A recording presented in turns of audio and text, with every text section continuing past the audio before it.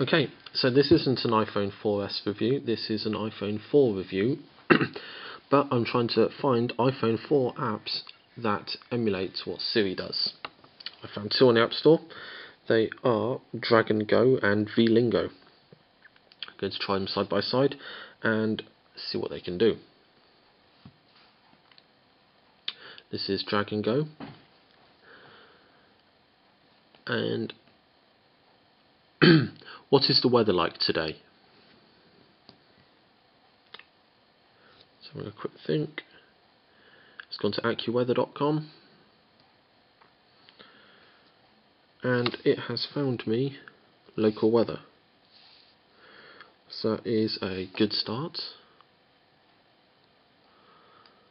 Find me a video about Andrew Lansley and the NHS. It's a bit of a complicated question. Let's see. Find me a video about country. Right, okay, so it's gone to Google and it has failed that one. Find me a video on the NHS.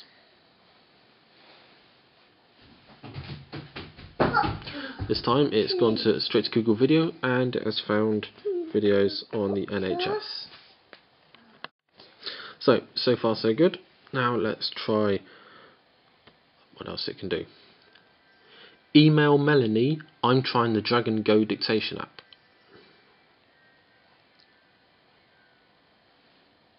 And it is searching CNN.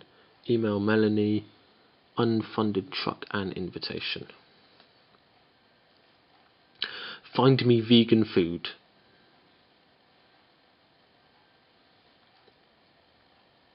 And find me vegan food. It's gone to Yelp and it has found vegan food close by. So no, there it's done really well. Let's see if it can try some of the more like natural language sort of stuff that Siri does. Will I need an umbrella today? Same sort of questions that people are asking. Now it's gone to AccuWeather. It's picked up on the umbrella and it has found me weather report for today. That's exactly what you want, really, isn't it? It's not giving you the same sort of interaction, but it is giving you the same information. Tweet, I quite like this Drag and Go application. I'm signed into Twitter, so it hopefully... No, tweet's awkward like. Tweet, testing this.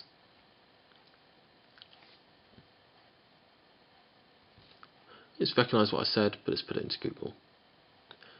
Status update, testing Drag and Go.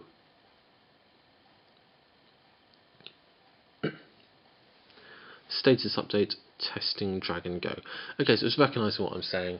It's putting it into Google, but it's not doing what Siri would do in that sort of situation, which would be to update Twitter. Okay, so far it's done pretty good. It's recognising what I'm saying. It's putting into semi-relevant searches, and you can always change what you're searching by scrolling along here if it gets the wrong sort of search results. Right, now let's try VLingo. This one is more geared towards contacts and emailing and stuff. So,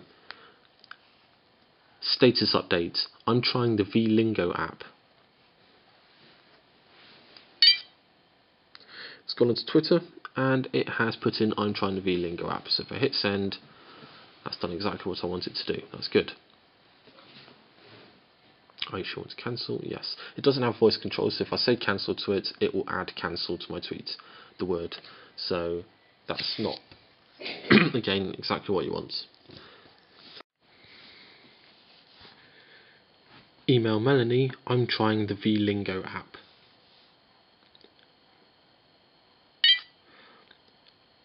So it's composed an email, it's put in the text, I'm trying the VLingo rocks. Pretty close, not quite there. Find me vegan food. This is one that Drag and Go got pretty well. Bee food. Let's try again. Find me vegan food. Now you notice it is in the Maps application here. Funky feet in food and misses. One more try. Find me vegan food.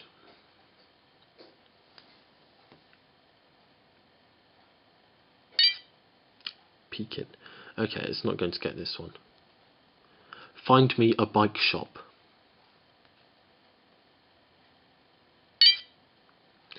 People's pawn shop. Okay, so it has contact integration. It can compose text messages. Text Melanie, I'm not sure how well this is working.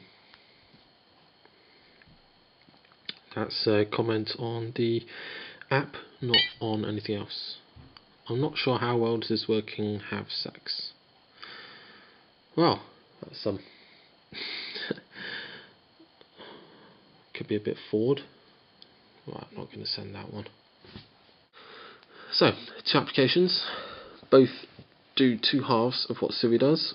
Neither of them are integrated, but VLingo does a good job of trying to integrate all your apps, although its speech recognition isn't up to par with Drag and Go. Neither of them fully match what Siri does, but if you're on an iPhone 4 and you can't afford the iPhone 4S, or you just don't want to upgrade, they are good alternatives for now.